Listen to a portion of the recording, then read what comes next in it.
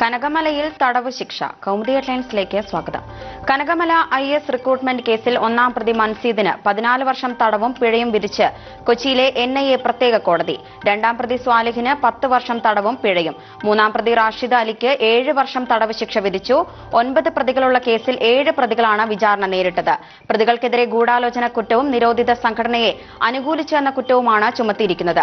2016 ഒക്ടോബറിൽ കണ്ണൂർ കനകമലയിൽ ഐ.എസ് അനുകൂല രഹസ്യയോഗം ചേർന്ന് ഭീകരവാദ പ്രവർത്തനങ്ങൾ ആസൂത്രണം ചെയ്തു എന്നായിരുന്നു പ്രതികൾക്കെതിരെയുള്ള കേസ്. 9 പ്രതികളുള്ള കേസിൽ വിചാരണ നേരിട്ടത് 7 പേരാണ്. കേസിലെ 1, 2, 3 പ്രതികൾക്കെതിരെ ഭീകരപ്രവർത്തനത്തിന് ധനം കണ്ടെത്തിയെന്ന കുറ്റവും ഭീകര സംഘടനയിലേക്ക് ആളുകളെ റിക്രൂട്ട് ചെയ്തു എന്ന കുറ്റവും ഭീകര സംഘടനയിൽ അംഗമാണെന്ന കുറ്റവും കണ്ടെത്തിയതായി ഉത്തരവിൽ പറയുന്നു. എന്നാൽ കേസിലെ പ്രതികൾ ഐ.എസിൽ അംഗത്വം ഉണ്ടായിരുന്നവരാണെന്ന് തെളിയിക്കാൻ ആയില്ലെന്നും കോടതി വ്യക്തമാക്കി. അതിനാൽ ഭീകര സംഘടനയിലോ സംഘത്തിലോ അംഗങ്ങളായി പ്രവർത്തിക്കുന്നതിന് ശിക്ഷ ലഭിക്കുന്ന UAPA 20-ാം വകുപ്പ് പ്രകാരമുള്ള കുറ്റം കണ്ടെത്താനായിട്ടില്ല. നിലപാട് മാറ്റി CPM. വട്ടിയൂർക്കാവ് ഉപതെരഞ്ഞെടുപ്പിൽ ജാതി പറഞ്ഞ് വോട്ട് പിടിച്ചെന്ന കേസിൽ NSSനെതിരെ നിലപാട് മയപ്പെടുത്തി CPM. കേസുമായി പരാതിക്കാർ സഹകരിക്കുന്നില്ല. കേസുമായി മുന്നോട്ട് പോകാനാകില്ല എന്ന് പരാതിക്കാർ അറിയിച്ചതായും DGPയുടെ റിപ്പോർട്ട്. മുഖ്യ തെരഞ്ഞെടുപ്പ് ഓഫീസർ ടിക്കാറാം മീണയ്ക്ക് DGP റിപ്പോർട്ട് കൈമാറി. വിഷയത്തിൽ കളക്ടറുടെ റിപ്പോർട്ട് വന്ന ശേഷം തീരുമാനമെടുക്കുമെന്ന് ടിക്കാറാം മീണ. വട്ടിയൂർക്കാവിലെ UDF സ്ഥാനാർത്ഥിയായിരുന്ന മോഹൻകുമാറിന് വേണ്ടി തിരഞ്ഞെടുപ്പ് സമയത്ത് NSS പരസ്യമായി പ്രചാരണത്തിന് ഇറങ്ങിയിരുന്നു. ജാതി സംഘടനകൾ പരസ്യമായി വോട്ട് ചോദിക്കുന്നത് ചട്ടവിരുദ്ധമാണെന്ന് മുഖ്യ തെരഞ്ഞെടുപ്പ് ഓഫീസർ ടിക്കാറാം മീണ പറഞ്ഞതിന് പിന്നാലെയായിരുന്നു NSSന്റെ നീക്കം. ഇതിനെതിരെയായിരുന്നു CPMന്റെ പരാതി. ദർശനത്തിനായി വീണ്ടും ശബരിമല ദർശനത്തിന് വീണ്ടും എത്തുമെന്ന് ബിന്ദു അമ്മണി. ശബരിമല ദർശനം നടത്തിയതിന്റെ വാർഷിക ദിനമായ ജനുവരി 2-നായിരിക്കും ദർശനത്തിനെത്തുക. സംരക്ഷണം ആവശ്യപ്പെട്ട് സുപ്രീം കോടതിയെ സമീപിക്കും. ഇന്ത്യയിലെ വ്യത്യസ്ത പ്രദേശങ്ങളിൽ നിന്നുള്ളവർ ചേർന്നായിരിക്കും ദർശനം നടത്തുക. നവോത്ഥാന കേരള സ്ത്രീപക്ഷ കൂട്ടായ്മയുടെ നേതൃത്വത്തിലാണ് ഇതുമായി ബന്ധപ്പെട്ട തീരുമാനമെടുത്തത്. പോലീസിൽ നിന്നും സംരക്ഷണം കിട്ടുമെന്ന പ്രതീക്ഷയില്ലെന്നും ബിന്ദു അമ്മണി പറഞ്ഞു. AK ബാലനുമായി കൂടിക്കാഴ്ച നടത്തിയെന്ന ആരോപണം ബിന്ദു അമ്മണി തള്ളി. ആദിവാസികളുമായി ബന്ധപ്പെട്ട വിഷയങ്ങൾ അവതരിപ്പിക്കാനാണ് മന്ത്രിയെ കണ്ടത്.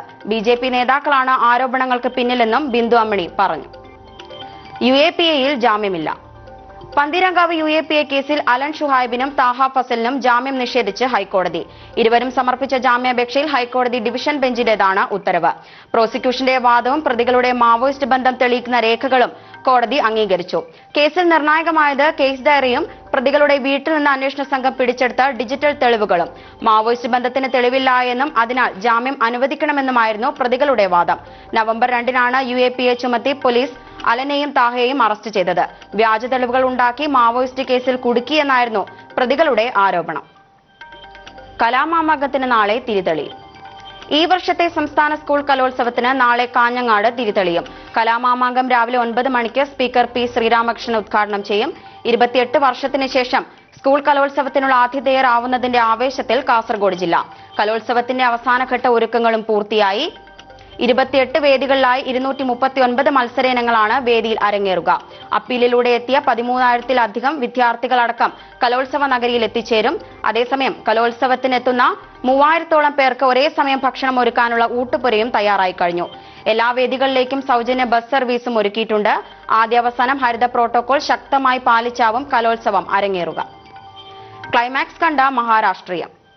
മഹാരാഷ്ട്രീയ നിയമസഭാ സമ്മേളനം പുരോഗമിക്കുന്നു. 288 MLA-മാർ സത്യപ്രതിജ്ഞ ചെയ്യുന്നു. മഹാരാഷ്ട്ര മുഖ്യമന്ത്രിയായി ഉദ്ധവ് താക്കറെ നാളെ സത്യപ്രതിജ്ഞ ചെയ്യും. ശിവസേന NCP കോൺഗ്രസ് സഖ്യമായ മഹാവികാസ് അഘാഡിയുടെ നേതാവായി കഴിഞ്ഞ ദിവസം ഉദ്ധവ് താക്കറെ തിരഞ്ഞെടുത്തിരുന്നു.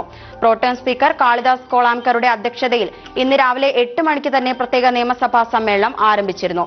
MLA-മാരുടെ സത്യപ്രതിജ്ഞയ്ക്ക് ശേഷം സഭ ഇന്നത്തേക്ക് പിരിയാനാണ് സാധ്യത. കൗമുദി ഹെഡ്ലൈൻസ് സമാപിക്കുന്നു. പ്രധാന വാർത്തകളുമായി 1 മണിക്കൂർ ശേഷം സേതുലക്ഷ്മി ചേരും. നമസ്കാരം.